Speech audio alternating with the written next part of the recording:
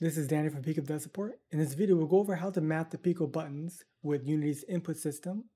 If you take a look at the sample scene, in the poke area, you actually find a place where you can actually press a button to get a particle effect, to get a sound effect, and to increment the UI. First, we'll choose which effects we want. I want the top button on the right controller to increment the UI, play a particle effect, and play sound at the same time. I want the bottom button to decrement the UI and play a sound. And then I'll show you how to map this and do this in code. Let's get started. Let's rename our Pico sample scene. Let's call it Pico button inputs.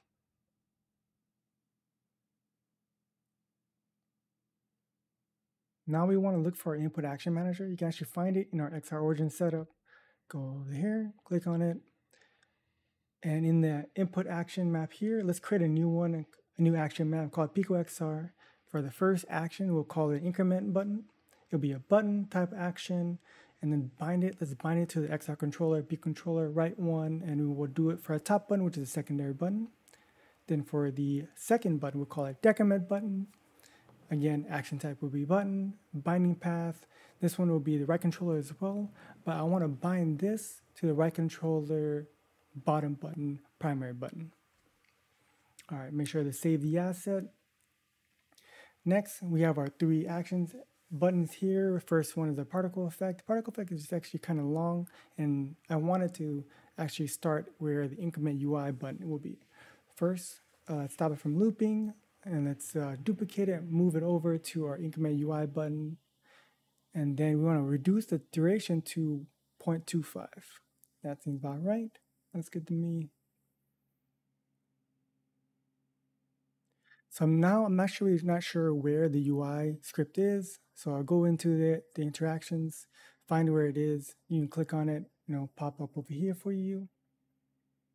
And in the increment text, let's copy the increment text and just call it decrement text. Make sure you get the summary correct. Rewrite everything. So instead of +1, we'll do -1 for the decrement.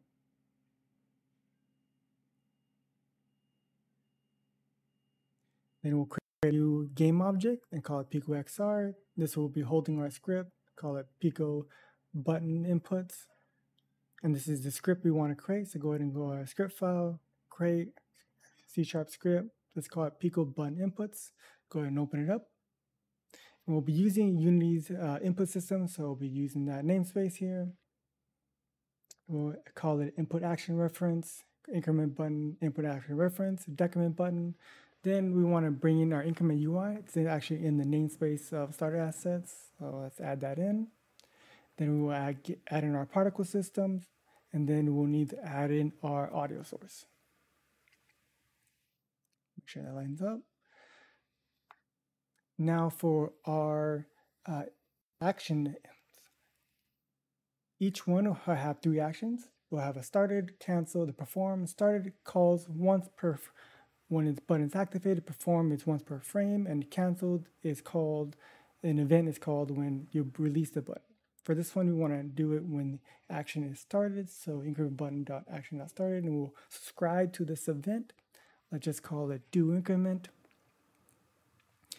As you can see here, let's have Unity make a new method. As you can see here, for the callback to actually work, you actually need to have a parameter called input action.callback context. You actually don't need to do anything with the that parameter. You just have to have it. So do increment and do a do decrement. Subscribes to these events.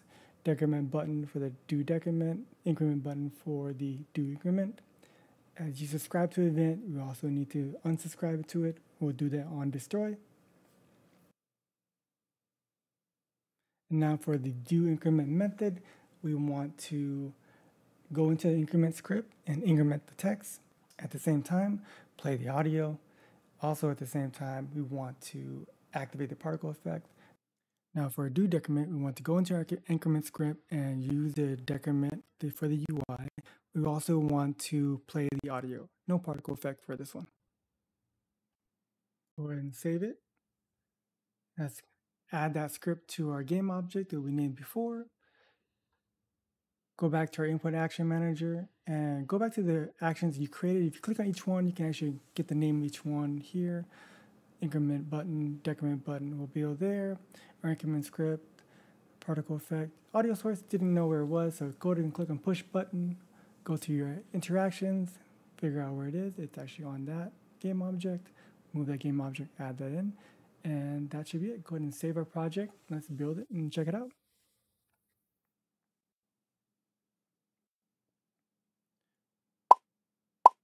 The button works, get the sound, get the particle effects, and the lower button goes down. Perfect.